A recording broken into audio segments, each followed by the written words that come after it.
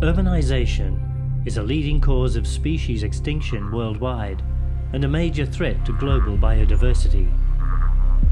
The growling grass frog, Litorio reniformis, is a species of ground-dwelling tree frog native to southeastern Australia. It's listed as vulnerable to extinction, but isolated populations still persist in the Greater Melbourne area. Applying mathematical model-based risk assessment to problems in conservation biology, known as ecological modeling, can help to save it.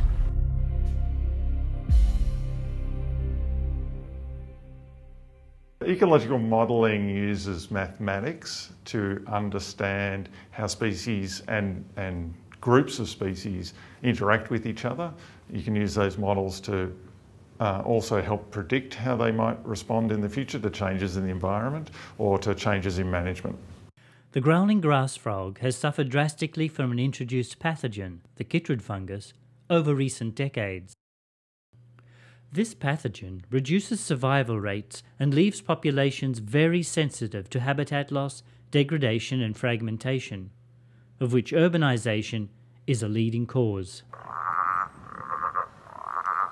Decreased genetic diversity in the remaining population makes the growling grass frog more prone to inbreeding and less able to cope with the threats posed by urbanization.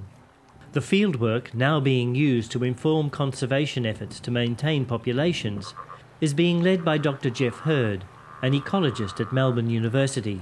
We've been working in this area given that it's an urban growth zone. In the early 2000s, we set up around about 200 sites.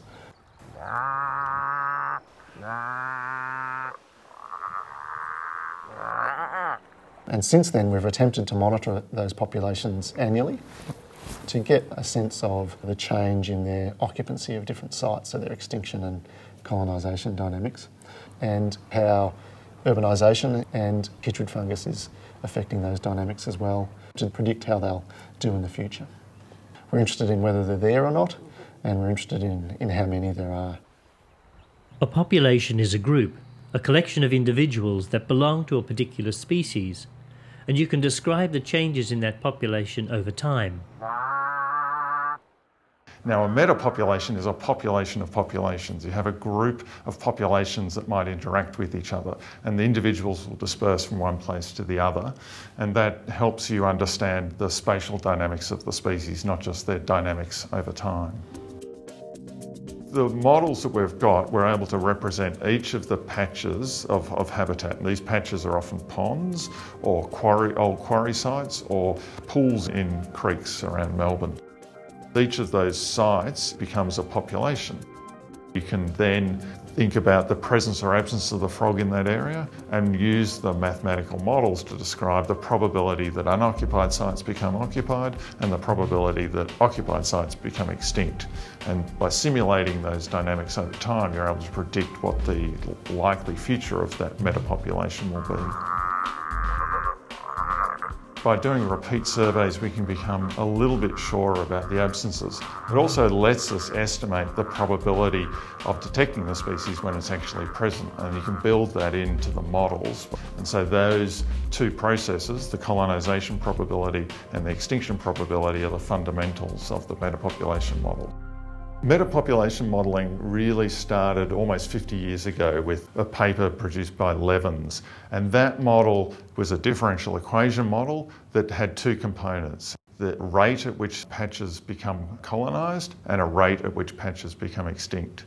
And this model was really very simple. The model is based on assuming that colonisation rate is the same for every patch, and the extinction rate is the same for every patch. And the only factor really varying was the colonisation rate depended on how many other patches were colonised, are currently occupied. More recently, Ilka Hansky developed a metapopulation model that allowed for differences between sites. And so this model then allowed some sites to have higher probabilities of colonisation, some sites to have higher probabilities of extinction. That model has formed the basis of the model that we developed for the growling grass frog. And so each of the patches, each of the individual populations within our meta-population now has a unique probability of extinction that depends on the characteristics of that particular site. And then when the patches become extinct, each patch has a unique probability of being colonised that depends on the proximity to other occupied patches and how many other occupied patches exist in the landscape. The probability of extinction at a particular time can be modelled as a function of population size and, in some cases, immigration rate. The probability of colonisation is modelled as a function of the number of immigrants. In practice, many other variables, such as patch size, distance between patches, and properties of the surrounding landscape, are used to determine these probabilities. These variables are used to determine the probabilities of extinction or colonisation at a particular time. The models we've built have been based on what's called logistic regression. It's a well-established statistical method of relating the probability of an event to a set of explanatory variables. The size of the pond, how well connected that pond is, because a well-connected pond is less likely to go extinct, and attributes of the site can also be included in those sort of models. So, you know, the amount of vegetation in an area could be an important driver for the probability that a site will remain extant or will go extinct over a 1-year time step. So we say it's occupied this year, what's the chance of it being occupied next year? Or it might be empty this year, what's the chance of it becoming colonised in the following year? There's a really big future for mathematical modelling and ecology. Some of the biggest areas of ecology are based around mathematical modelling.